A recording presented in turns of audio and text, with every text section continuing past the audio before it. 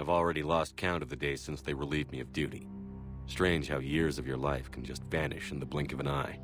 And in a flash, you've got nothing but time. Time to reflect on everything that's happened. Hard to believe it's been only a few years since this all began. We were testing out the Normandy, Captain Anderson's new ship, when the distress call came in. An Alliance patrol on Eden Prime had been attacked. They'd seen something they couldn't explain. And whatever it was massive. I hit the ground with my lieutenant, Caden Olenko. A good kid, loyal, by the book, with a talent for biotics. We came across the lone survivor of the patrol, Gunnery Chief Ashley Williams. A soldier to the core. Tough, disciplined, ready to take on whatever came her way. Ashley joined up with us and took us to the spot where she lost her squad. That's when we saw it. The ship. Like nothing I'd ever seen. It was massive, scorching the colony and everything around it as it blasted away. We followed the path of destruction to an artifact, a beacon left by a long-dead race called the Protheans. The colony had dug it up, and whoever attacked them had tried to take it. Chief Williams made the mistake of getting too close. It hit her with some type of energy. I grabbed her and threw her out of the way. That's when it hit me. Hard. Every muscle in my body went rigid. I couldn't move, could barely breathe. Everything went black.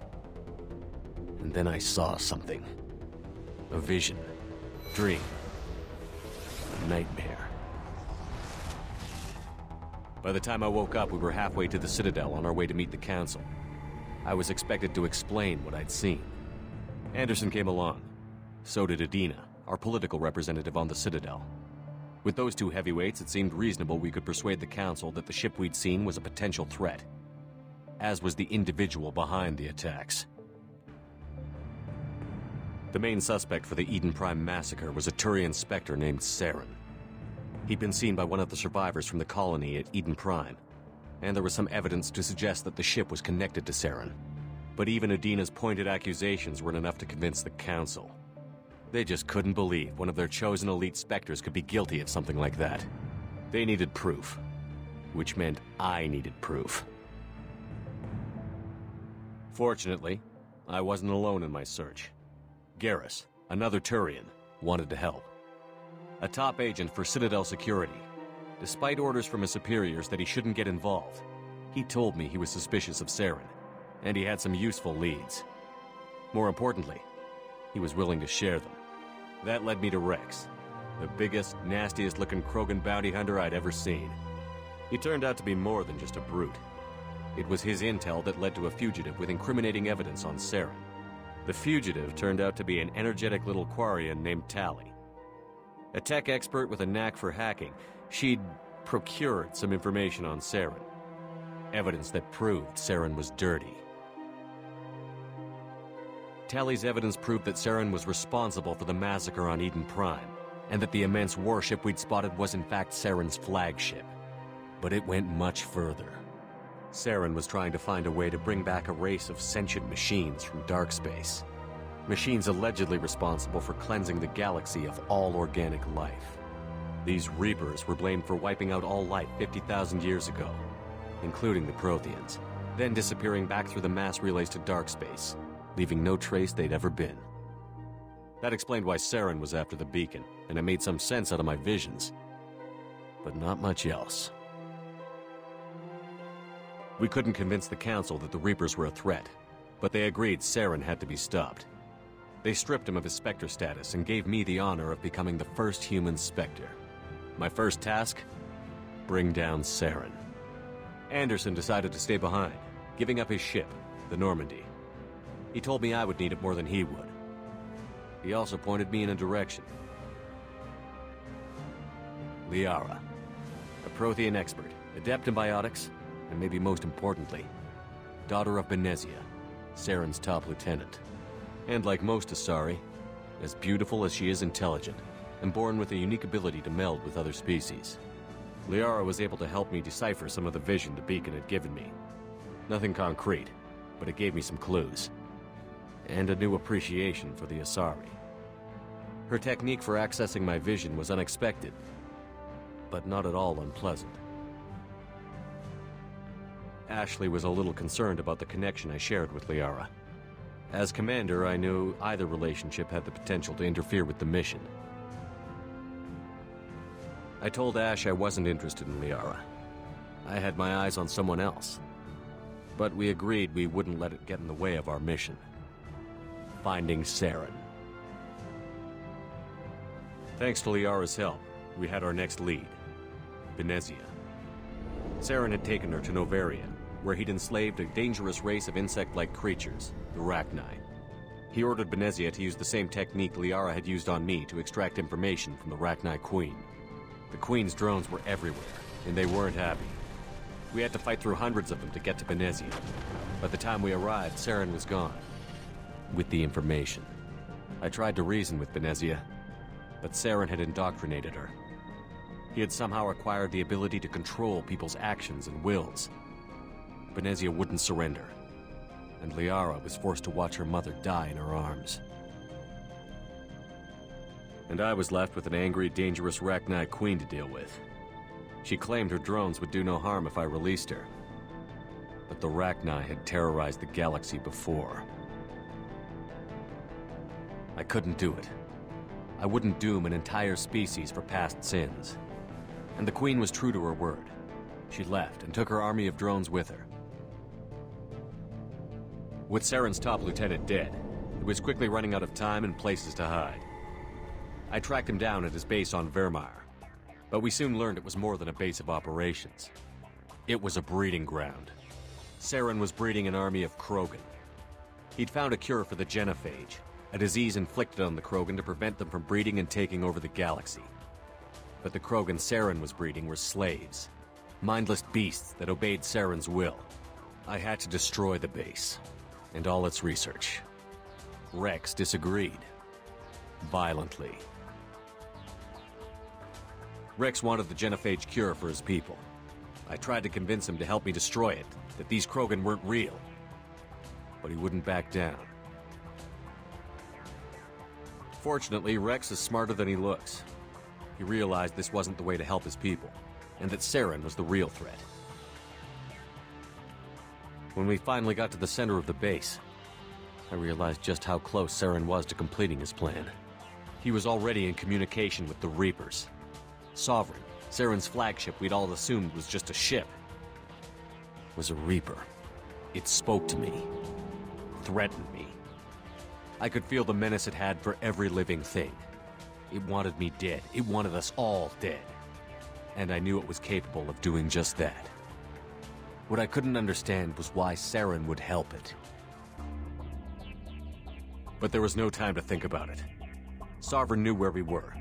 We had to destroy the base and get the hell out. I split up my team in 2 squads, sending Ash with one and Kaidan with the other as a distraction. We had a nuke, and we planned to use it. Before we could detonate the bomb, Saren showed up. We fought. I stalled him to make time for my team. And in talking to him, I realized the truth. It wasn't Saren who was indoctrinating everyone.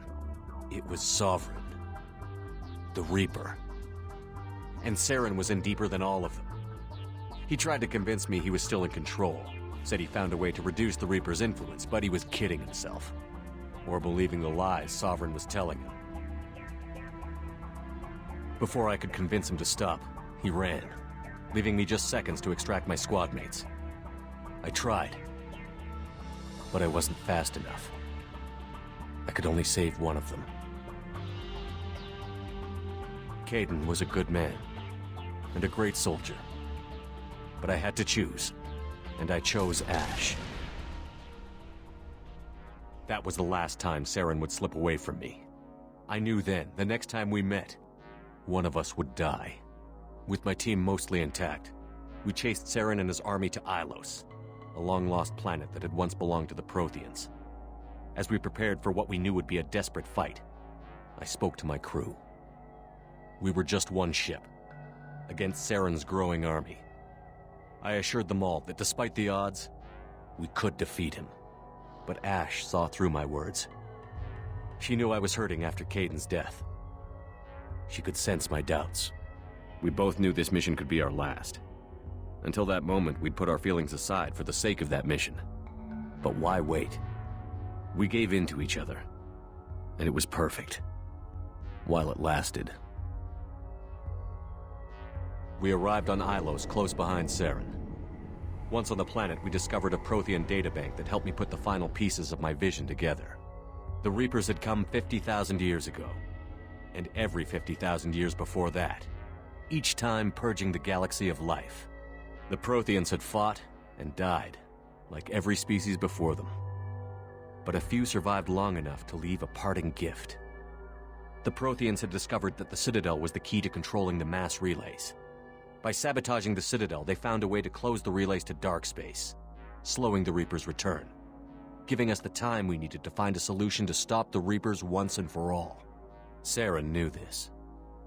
He was leading his army to take control of the Citadel and re-establish the relays to dark space, bringing the waiting Reapers here to destroy us all. We followed him to the Citadel. It was intact, but heavily damaged.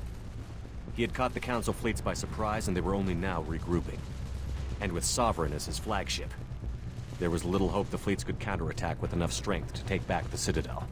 But Saren was done running, and I was done chasing him. As the Alliance and Citadel fleets battled Saren's army outside, I cornered the Turian bastard in the Citadel tower and confronted him. He died believing that the Reapers would save him. As I fought to regain control of the Citadel, the Council's flagship, the Destiny Ascension, fell under attack. Despite Saren's death, Sovereign and Saren's army continued to fight. The Council was aboard the Destiny Ascension, and they were requesting assistance. But I knew in order to help them, I would have to put our human Alliance fleet in jeopardy. The Council could be replaced. The fleets were needed here and now if we were going to defeat Sovereign. Even with the Citadel back in my control, Saren defeated, and the Normandy leading the combined galactic fleet, the battle against Sovereign, a single Reaper, was relentless. It took the combined fleets of humanity and the other races, but in the end, Sovereign fell. But the costs were immense. While humanity's efforts in the war earned us our first seat on the Council, it was a hollow victory. The Reapers were still out there. I knew the fight was far from over, but as the one who'd led the fight against Saren, I was given new responsibilities. The choice of humanity's first counselor was left for me to decide. On the one hand, Udina, the lifetime politician. Ruthless and ambitious, he would easily navigate the political landmines that would soon be put in front of him. The other choice, Captain Anderson, the career soldier. Tough but fair, but a friend, and someone I could trust. Both great leaders in their own right. Anderson didn't want the job, which was a sure sign he'd be perfect for it. No ambition to get in the way. The war was over. The threat had passed. In time, the Council would rebuild itself. The Citadel could be repaired. Even the pain of lost friends would fade. But none of that mattered if the Reapers were still out there. And if they were all as powerful as Sovereign, we had to find a way to stop them. I had to find a way. I gathered my crew, took my ship, and went in search of answers. Officially, the Council would only say I was assigned to cleanup duty, rooting out any remnants of Saren's army. But the Geth and Saren were just the beginning. The Reapers had other plans. A few months after the battle for the Citadel, while we were on patrol, we were attacked by an unknown vessel. Before we knew what was happening, we were disabled and forced to abandon ship. The Normandy was destroyed. We lost a lot of good people. I almost didn't make it myself. Technically, I was as close to death as you can get. By the time my body was recovered, there wasn't much left. The pro-human group, Cerberus, acquired what was left of my body and spent the next 2 years rebuilding me. My memories, abilities, everything. The person in charge of my recovery was a Cerberus agent, Miranda Lawson. Brilliant and efficient. But before I could be completely rehabilitated, the Cerberus facility we were in was attacked, and was forced to fight my way out. In my condition, I should have died. But an ex-Alliance soldier named Jacob Taylor kept me alive. We found Miranda, and we escaped. They took me to meet the Elusive Man, the leader of Cerberus and the one who had ordered me rebuilt. The elusive man lived up to his name, offering half answers to many of my questions. But he did explain why he had brought me back. He believed I was the one person who could stop the Reaper threat. And he explained that the Reapers had a new ally, an insectoid race called the Collectors, the ones who had attacked the Normandy 2 years earlier. Since that time, they'd been systematically abducting entire human colonies and taking them beyond the Omega-4 relay, a place that no ships other than Collector ships ever returned from. The elusive man wanted me to find out why humans were being abducted, and to end it. In return, Cerberus would outfit me with a rebuilt Normandy, weapons, and a skeleton crew, as long as I agreed to take along Miranda, Jacob, and an illegal AI named Edie. I told the elusive man I wanted my own team, people I knew. He already had a list of individuals that he wanted, people that might be willing to go on a suicide mission, to head beyond the Omega-4 relay and face the unknown. It was an interesting list. Ex-convicts, assassins, experimental scientists. In the end, it was my choice. It would take time and effort to recruit them all, and with more humans disappearing every day, I wasn't sure I should bother. I decided I needed all the help I could get. Recruiting the team took me all over the galaxy. Along the way, I met some old friends. They were quick to join, despite the risks. As for the rest, finding them and convincing them to join me on a suicide mission was difficult. But keeping them from killing each other was next to impossible. They only had to stay alive long enough to complete the mission. I wasn't sure what difference it would make if they were happy doing it. But if we were going to survive this, our best chance was to make sure everyone was working together. I tried to recruit and reconnect with a few of my old squad, but they were suspicious of Cerberus. No doubt why they weren't on the elusive man's list to begin with. Worse, they had moved on. For 2 years, they'd believed I was dead and lost. Now I was headed off on another suicide mission. If things were going to get better between us, it would take time. But I was running out of time. If they wouldn't help, then I'd find someone else. With most of the team recruited, we were getting close. We just needed to figure out how to survive the Omega-4 relay. Our best chance came when we discovered a damaged Collector ship. We went in knowing it could be a trap, but we had to try. What we found there was almost unbelievable. The Collectors weren't a new race at all. They were the twisted remnants of the Protheans, slaves of the Reapers, and humans were the next target. The Collectors were abducting tens of thousands of humans for the Reapers, and unless we could find a way to stop them, we'd end up just like the Protheans. We had to escape before we could find out the secrets of the Omega-4 relay, but we were more determined than ever to put a stop to the Collectors. All we needed now was a way through the relay. Edie had figured out what we needed, and the elusive man knew where to find it. We stole parts from a derelict Reaper to mask our ship's signature, to make the Normandy appear as a Reaper and allow us safe passage. As soon as we had what we needed, Joker and Edie began testing.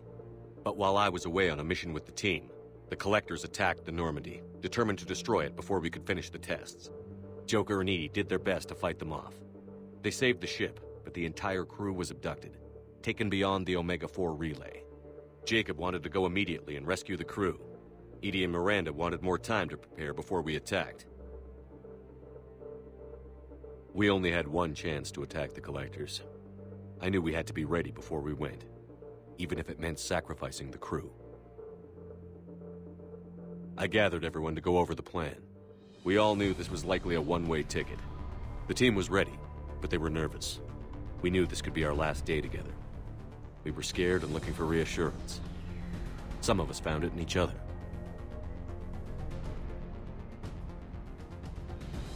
Miranda came to my room to talk, to share her thoughts. We spent the night together, comforting each other. The day of the attack, everything went as planned, at first. The Normandy made it safely through. As we scanned the wreckage of all the ships that had failed before us, we found what we were looking for. The Collector base. And guarding it, the ship that had destroyed the Normandy 2 years ago, and almost ended my life. But this time, we were the attacker. And the Normandy was equipped to deal with it. We took some damage, but destroyed the Collector ship, and made our way to their base. We knew the fighting inside would be brutal. We arrived intact, but the team wasn't strong enough to withstand the assault. Eventually, we made it to the heart of the base. To this day, I can hardly believe what we saw there. The collected humans had been dissolved, transformed and repurposed to create the frame for a new Reaper. A massive human Reaper abomination. We had no choice but to destroy it. The battle caused severe damage to the base, but we needed to destroy it completely. As I prepped explosives to finish the job, we received a message. The elusive man. He didn't want us to destroy the base at all. He wanted to preserve it. He wanted to study how the humans were transformed into the abomination we'd seen. To use the technology of the Collectors to help defeat the Reapers. I always suspected the elusive man had his own motives, but I couldn't agree with him on this. We had stopped the Collectors. We would find a way to stop the Reapers without sacrificing our morality in the process. We destroyed the base, completely, and escaped back through the Omega-4 relay. The mission was a success, and in the end, the whole team made it out alive. And though the crew was killed before we could rescue them, they didn't die in vain. We stopped the Collectors, and we stopped the Reapers from creating their abomination. And we bought everyone just a little more time. If only there was more time. The Reapers are still coming. Every day a bit closer. I handed every piece of intel on the Collectors and Cerberus over to the Alliance brass. They're not sure what to make of it, but at least they're listening. I just hope they figure out what to do about it soon, before time runs out for all of us.